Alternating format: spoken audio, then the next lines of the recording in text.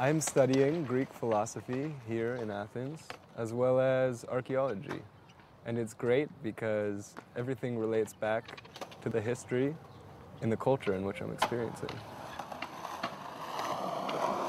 It was always at the top of my travel list, Greece.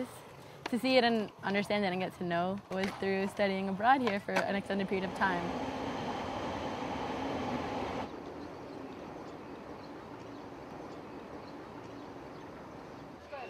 I chose to come to Greece because my major is cultural anthropology, and interacting with the people here and living on a day-to-day basis, I can do my own observations.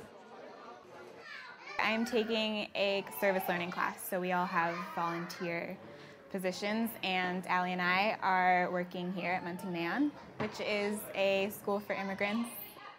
They all come from different backgrounds, from Albania, Romania, Nigeria, the Philippines, and I mean, they all get on great. They don't see colors or religions or nationalities. Greece's educational system is very ethnocentric, and so Montignan is helping to get that preschool education to immigrant kids who don't usually get that. I've always done volunteer work, and I like to be part of bigger groups, working with more people.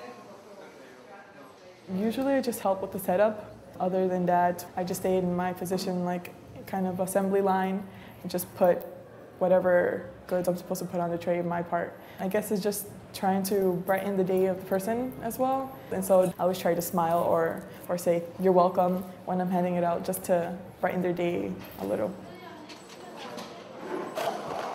The crisis is represented in American media as something extremely dangerous, but you get a different sense when you live in the city. You see that people are going about their life, engaging in pleasures, and pushing on and on to live. My volunteer class, it's been very helpful actually to learn a lot about what's going on in Athens right now.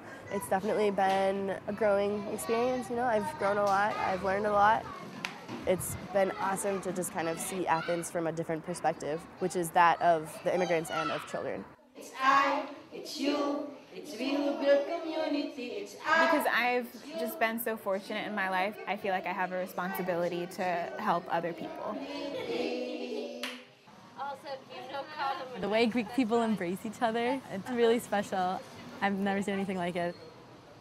I think they're happy people who just want to enjoy life, and they're just stuck in this unfortunate situation. But otherwise, I see happiness. I would like to come back. I feel like I have more to see. I have made 2 good friends, and I've connected, so those friendship ties I'm gonna always remember. Since I've been in Athens, I have only left once. I'm kind of obsessed with this city, so it's impossible to leave. I really like it a lot. A lot of the people have just been really nice, and it's been really great. I love it here. If you want to study abroad, this is the place to come.